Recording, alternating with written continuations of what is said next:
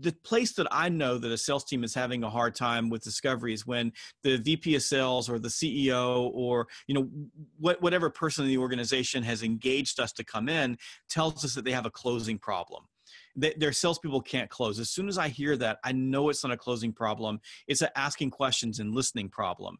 Because closing problems, objections, and issues that happen at the close happen because you have no ammunition. You have no information. You aren't making a proposal. You aren't connecting the dots between something that's important to them, that matters to their business, and your product. You're just giving them generic kitchen sink data dumps to just make you sound like everybody else. So you end up having these negotiations over price, or they just go away because you didn't make them feel important.